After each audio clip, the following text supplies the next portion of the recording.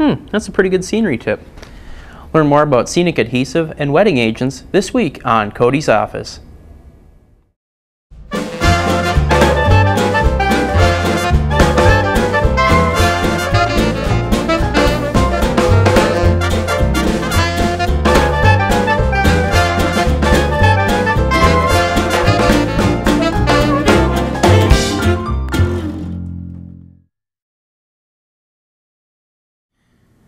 Hi, I'm Cody Grivno, and welcome to this week's installment of Cody's Office. We have 4 great new products for you, so let's get started. First up this week is this great northern wood transfer caboose from American Model Builders. The laser cut wood HO scale model sells for $46.95.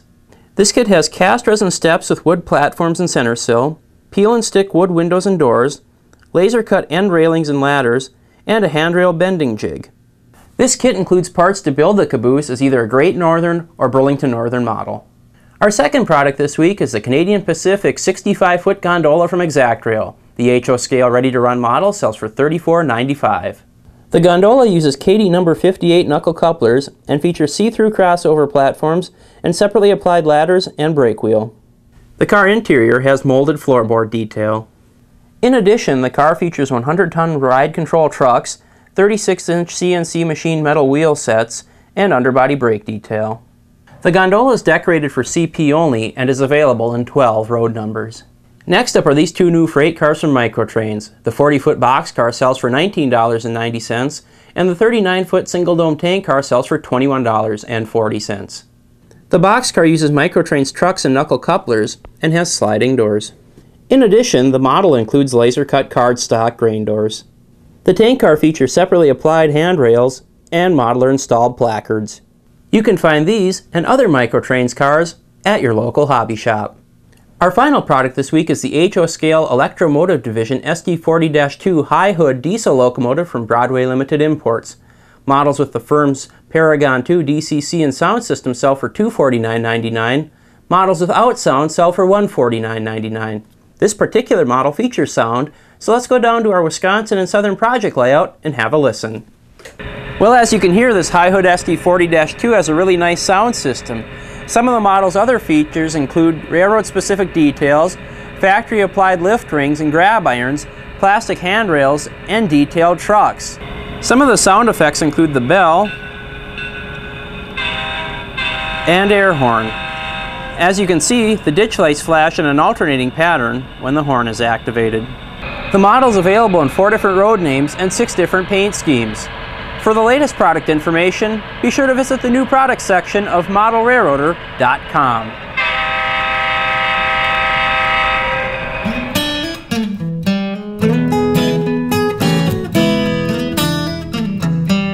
Well, here we are down in the MR workshop for this week's modeling tip. Today I'm going to show you some handy tips for bracing joints on plastic kits with strip styrene. Here I have 2 halves of a grain silo that I need to put together. Now fortunately in this case I have these little channels here that I can nest the styrene in. So I'm going to take this piece of strip styrene, I've already marked off how much I need, and just snip it off. So I'm going to go ahead and take the strip styrene and just nest it into the channel here. Now it's going to be tough to get the piece to stay in all together at once, as you can see here by me struggling a little bit. So what I'm going to do is just tack it in with some liquid styrene cement. And then we're just going to go and work our way around the joint until it's all glued in place.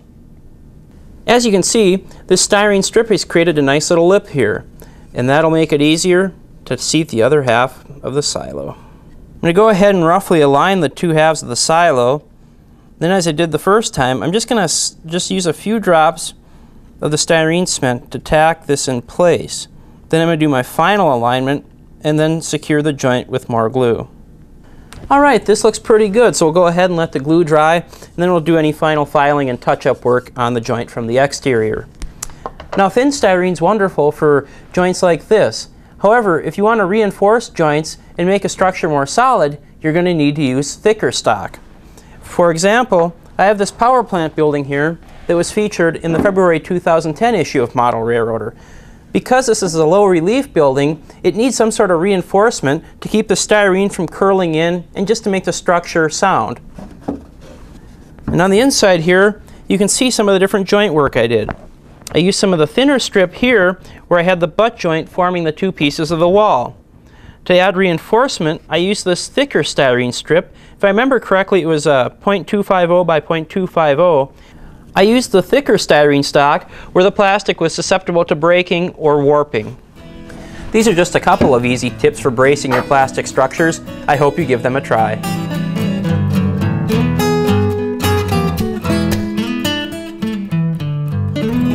No, I'm not opening my own hardware store. We're on to this week's viewer mail.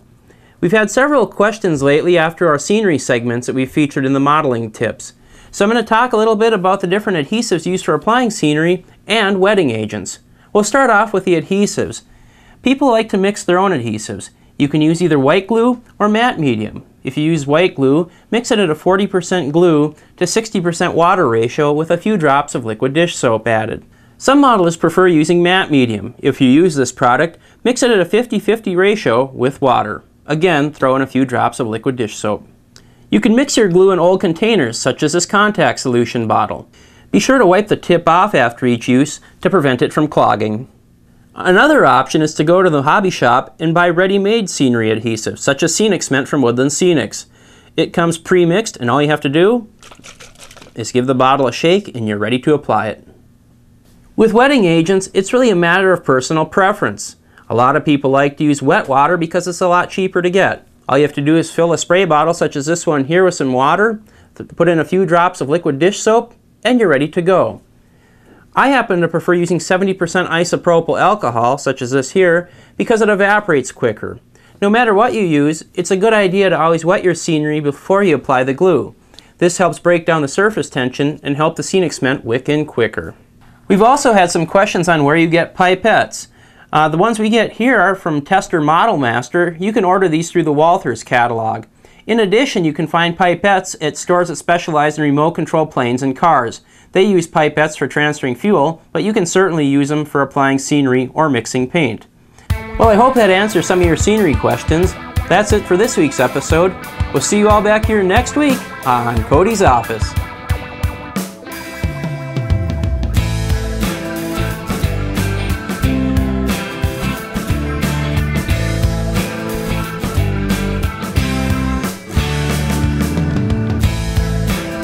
You know, this Corey Grivno guy's a really good modeler.